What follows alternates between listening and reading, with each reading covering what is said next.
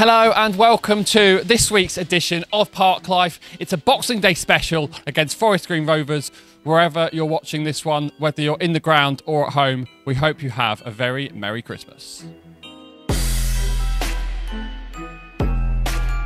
Santa matey, just give a point or even all three to City.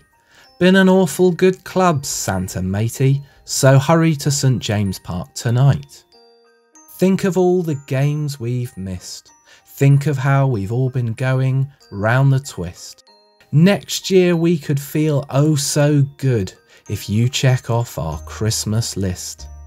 Santa matey, we're grateful fans can watch us this time. That's fine. At the ground or online, Santa matey, but hurry to St James Park tonight.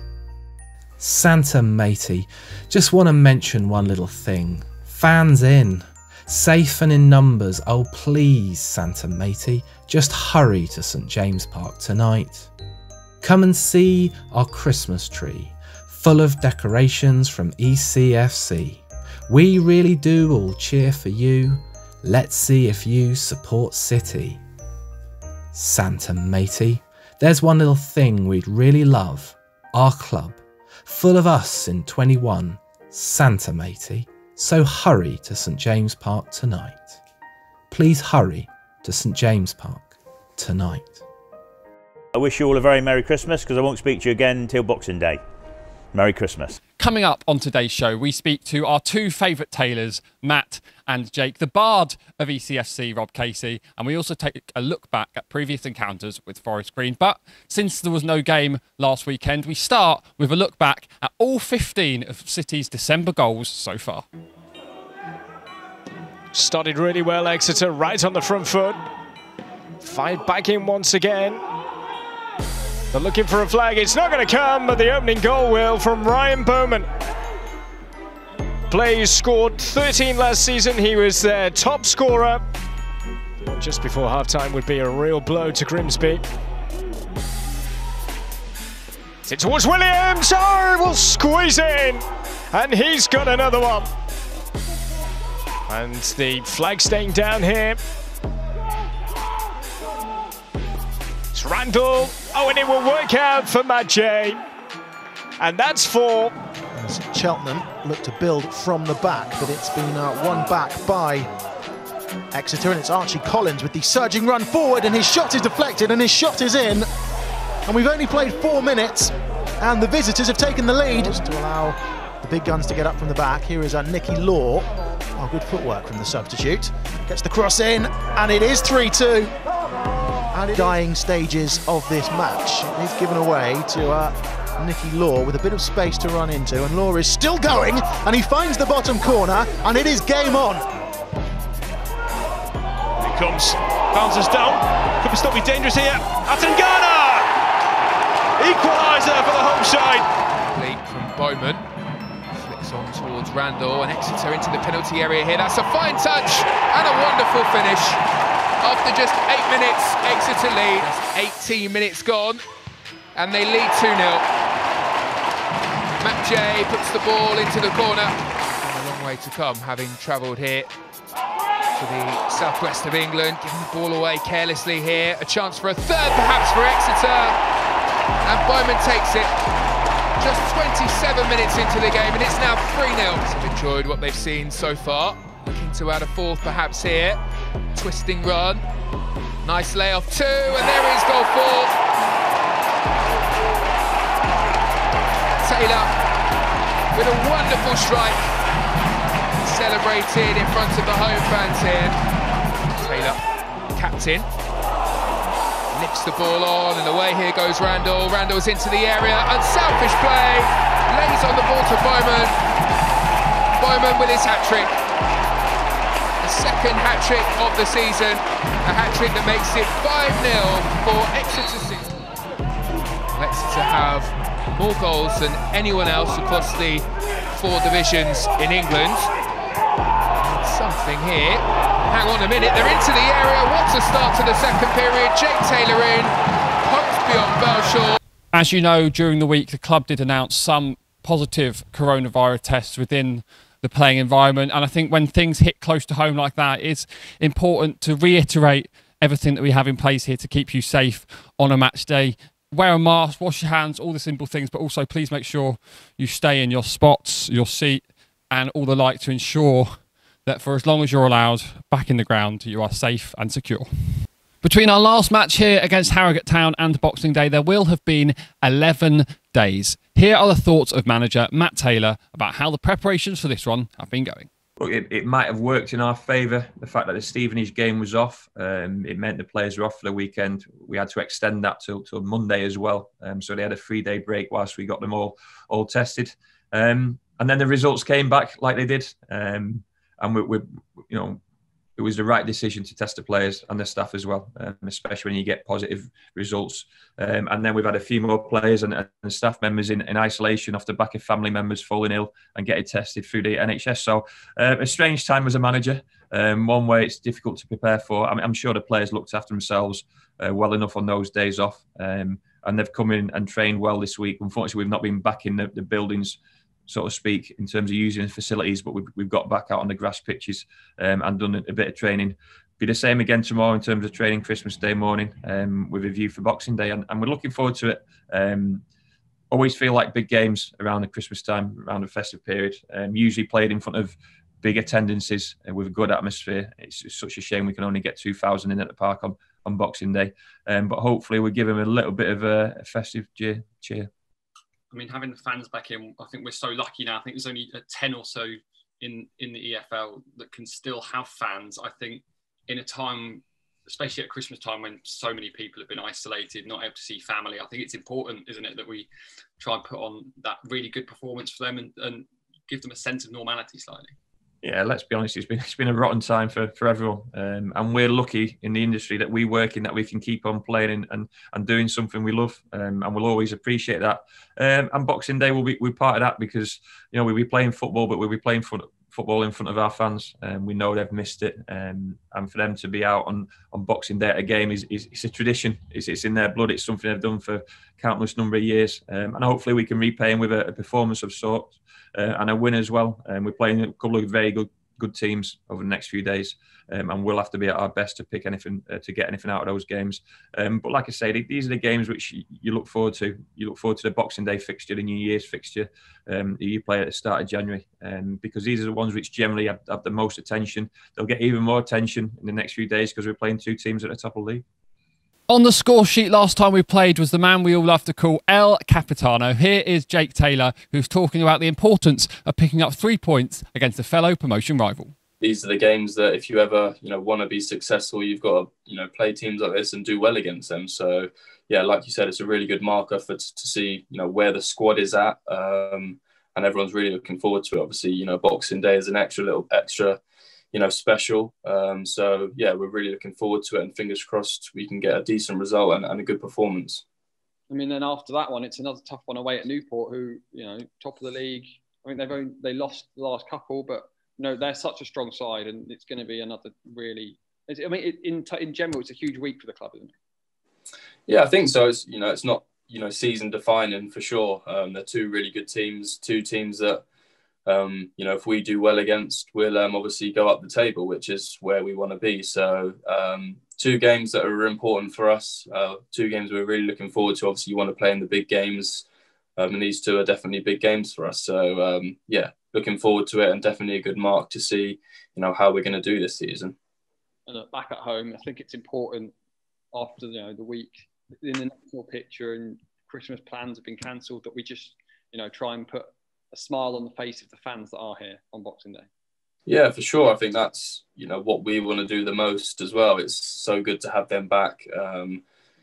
Obviously being a really difficult period of time for everyone. So if we can, put a smile on a few people's faces by, getting a good result and a good performance, then obviously that's what we're going to aim to do. So, yeah, definitely a good game for everyone, and hopefully we can come out on top. As one of our closest league games this season, and for the past few as well, games between City and Forest Green are rarely dull. Here is club historian Will Barrett taking a look back at some of the best.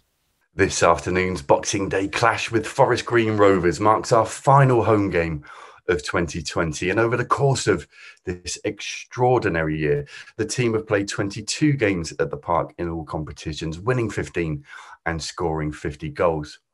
Somewhat coincidentally, Forest Green were also our very first opponents of 2020 as City travelled to the New Lawn on New Year's Day to face the Green Devils in Sky Bet League 2. In that game, City got off to the perfect start when Nigel Atangana scored a tidy goal from the edge of the box. And despite the Frenchman seeing red early in the second period, a resilient defensive display and a superb penalty save from Johnny Maxted saw the Grecians kick off 2020 with all 3 points. Looking further into what is a short historic record, Forest Green are a team that we have a very good record against, with 11 wins, 8 draws and just 2 defeats in our 21 games so far. And despite 4 of those matches being goalless draws, the teams have exchanged 58 goals since we met for the first time in 2002. 5 of those 58 goals came in our most recent encounter when City got the edge on today's opponents with a fine 3-2 win in the Papa John's Trophy back in September. Here's hoping that all Grecians will get to enjoy a similar game and result this afternoon as a belated Christmas gift from Matt Taylor and the mighty boys in red and white. Let's rewind the clocks back to September 2017 when City recorded their first ever league win in their first ever league meeting with Forest Green Rovers. It was a 3-1 win at the innocent New Lawn, including a first Grecian goal for Piers Sweeney.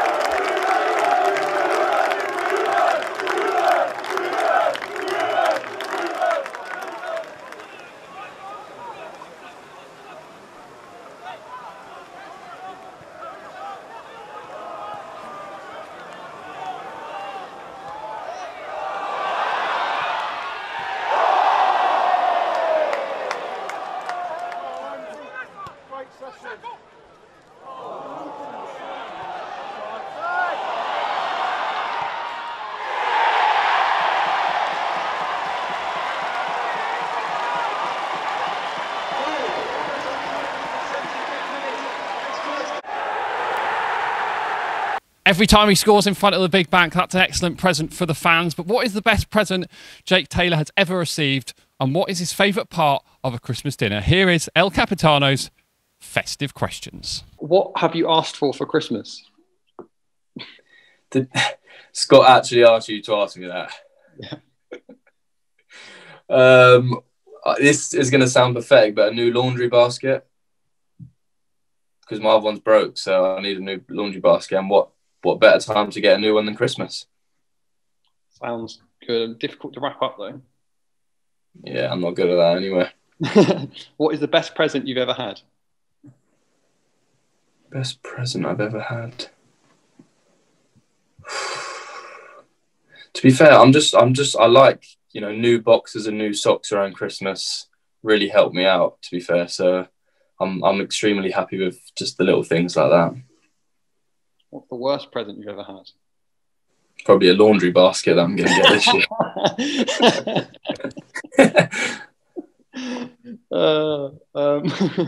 What's the best bit of a Christmas dinner?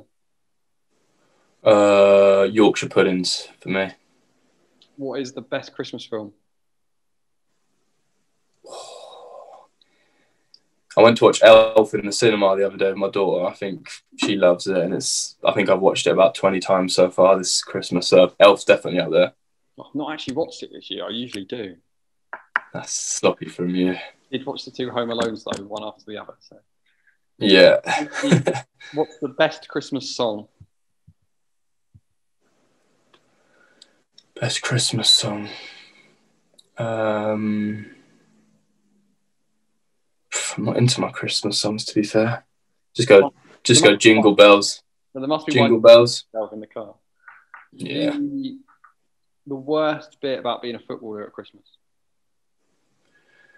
Being around other people who are really enjoying themselves with their Christmas dinner and drinking however much they'd like to drink the night before when you know you've got to go and play a game the next day. So I'm looking forward to when football finishes. That'll be one thing I'm looking forward to, is enjoying my Christmas properly. And finally, what's your best memory of Boxing Day football? I think I scored on Boxing Day for Cheltenham years ago. I think I did. I'll have to double check that, but I'm pretty sure I scored in a win for Cheltenham years ago. That was a good Boxing Day for me. Well, we'll have to make it this Saturday instead, I think. Yeah, that'd be nice. Yeah. That would be nice. After a short interruption to their season, Exeter City women were back in action in both Cup and League in the last fortnight. Here is David Gribble with a lowdown on all the latest. Yeah, it's been good. Real disappointment in the FA Cup. Played against Cheltenham. It was a really close encounter. Both teams put a lot into it. We got level, which took it into extra time, and unfortunately just missed out on penalties. But it was a really entertaining game, really an afternoon when neither side deserved to lose. And another very entertaining game Sunday just gone against Larkhall. Again, City playing a lot of good possession football, but unfortunately they found themselves in a position where they were chasing the game 2-0 down, and another last-minute goal rescued a point. And also to rescue that point from having 10 men as well was quite impressive. Yes, yeah. I should say 10 women. 10 women, yes. Yeah. So yeah, it was a difficult situation to be in. It went to 2-1. And then Exeter really had all the momentum. It looked like they were going to not only maybe pull level but go on and win it.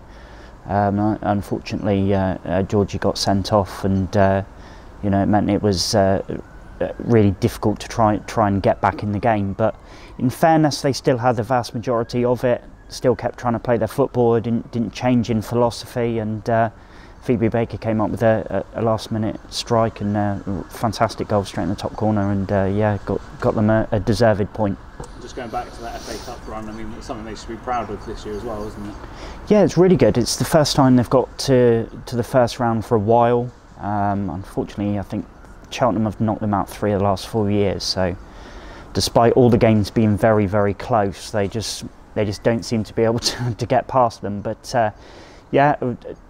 a good run. They knocked Swindon out, who are in the same league as them. Knocked out AEK Boko, who are a team a few divisions below. But yeah, they were unfortunate not to get to round 2, which would have been really fantastic. And in terms of crowds, has it been promising to see quite a few people come along and support them? Definitely, a lot of the games have been at Exwick this season due to the weather, and the crowds have been good all season. A lot of people that started to come just out of interest, with there not being a lot of live football about, have stuck loyal to the team. I think once you come and watch the team, you realise that the standard of football that they play is really very, very good indeed, and it's a very technical based style. There's no kind of hitting it up to the big person.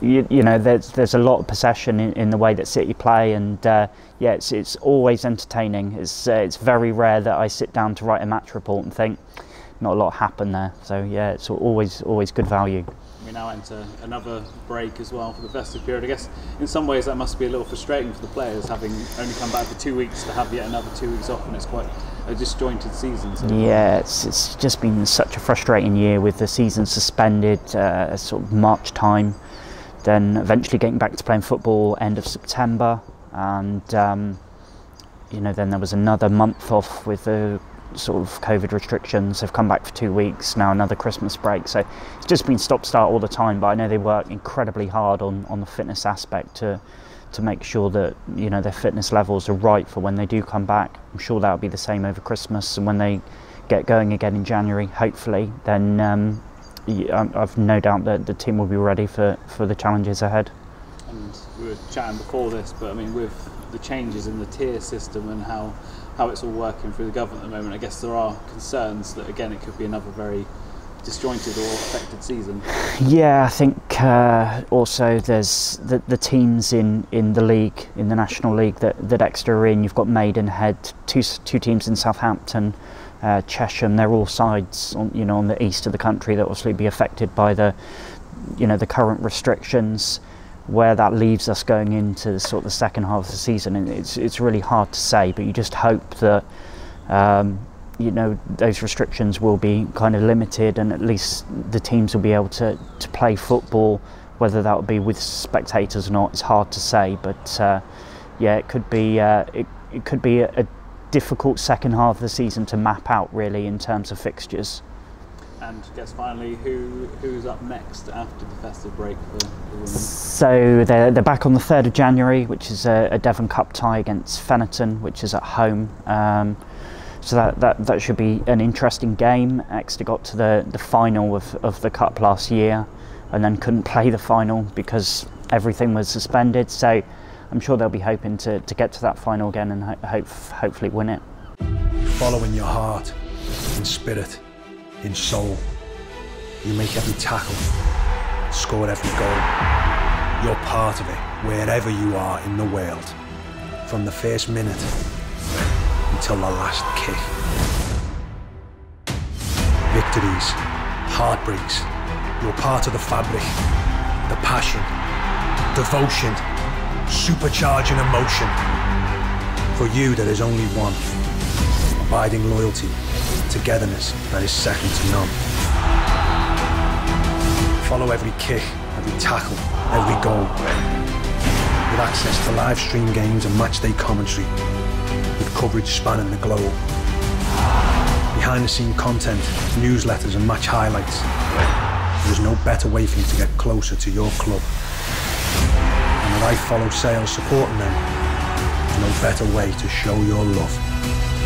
And you can't be there with iFollow.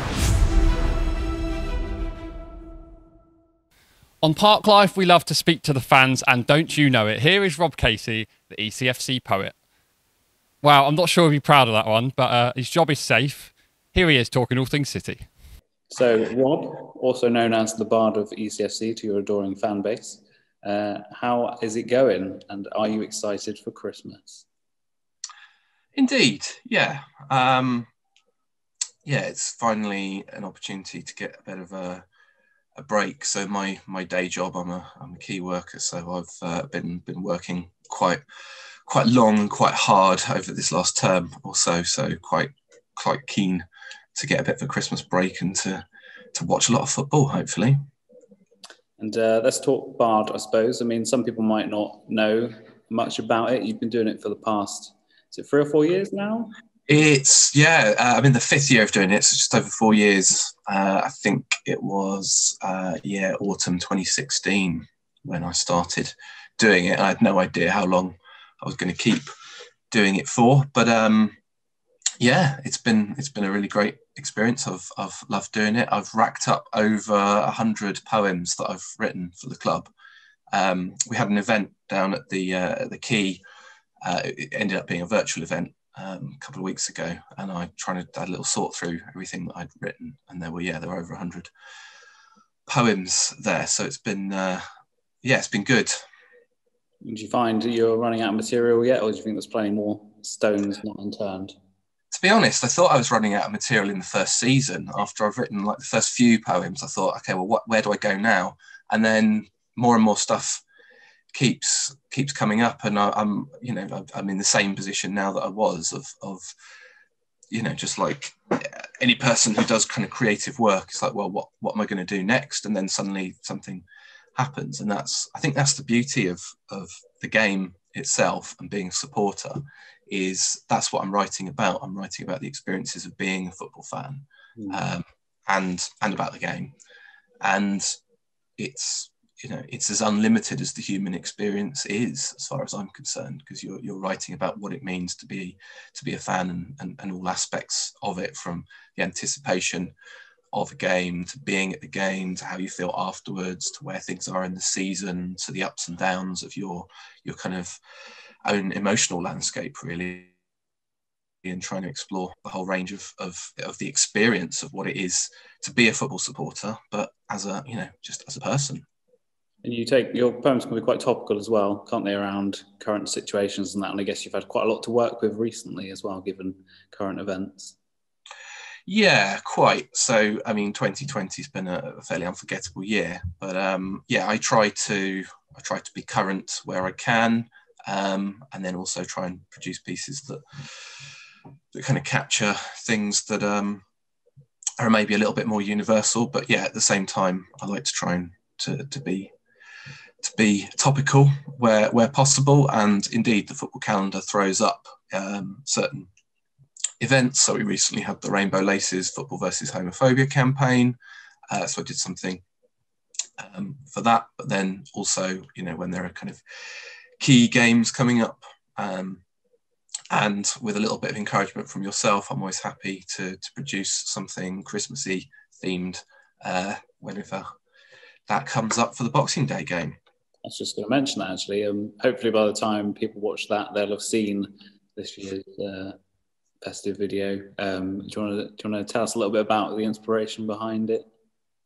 Yeah, so I've done a few with you over the last few years. So we've had Merry Christmas Grecian ones. Twas the day after Christmas, and I can't remember which other ones we've done now. But I just fancied doing my own version of the Eartha Kitt classic Santa Baby. But in the same way that kind of Michael Bublé has sort of changed gender roles a little bit and he's this kind of Santa buddy, I went with Santa Matey. Because I thought it was probably a good time to kind of reflect on what we haven't had this year and what we're really looking forward to in 2021. So yeah, it's meant to be a bit of fun at Christmas, but at the same time kind of recognizing this transition that we're hopefully in, from not being able to get to the games to hopefully having a little bit more fans in, and something approaching being able to all get together and enjoy watching the game at St James Park, or in some cases carrying on the experience of watching it from home online.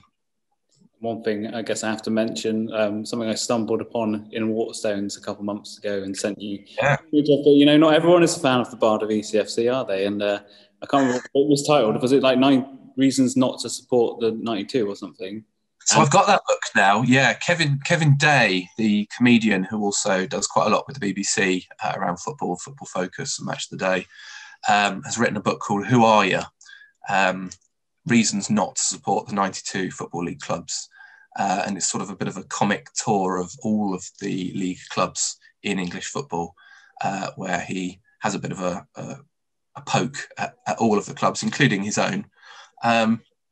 But yeah, there's a little section in there. There's a paragraph about how, when he discovered that Exeter City has its own resident poet, the Bard of Exeter City Football Club, and it was actually quite nice that he personally approves, but he wasn't sure how to tell his dad, because his dad is very much a kind of a football traditionalist who sees things as should always be the same way.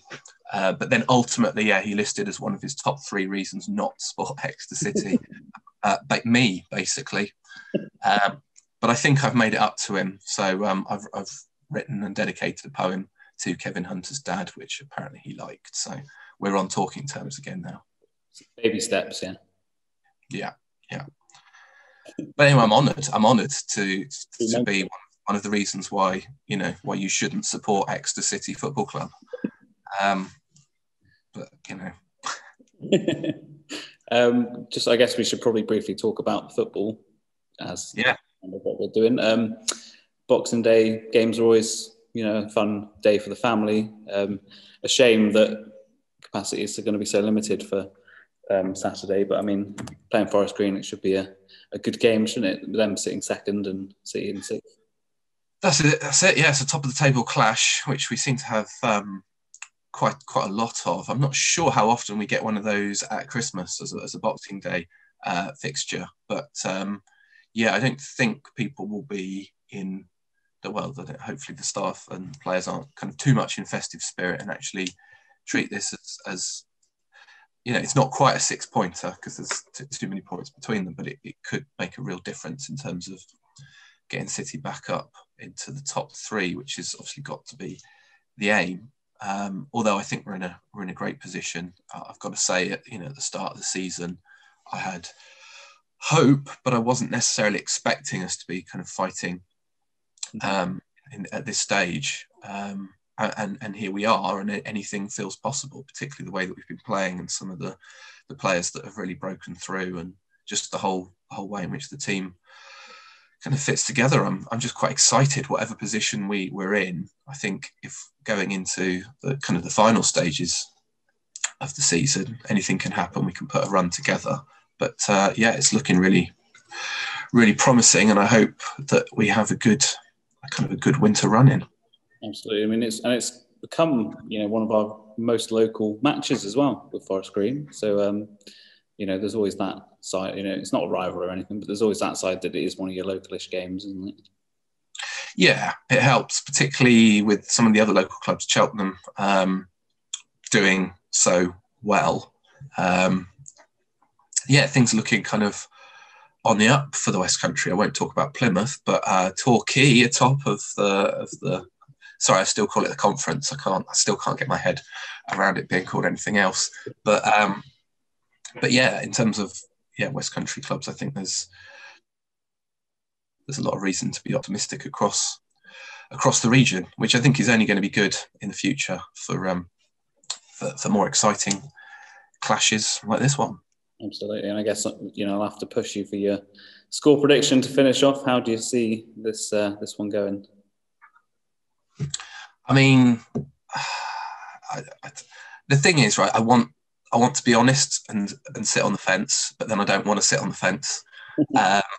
So actually I'm not. So I was going to say 1-1, but no, I think, I don't know. I think funny things happen on Boxing Day. So Forest Green are in really good position and good form at the moment, but so are we, and we can beat anyone on our day. So I'm going to go, I'm going to go 3-1 to City.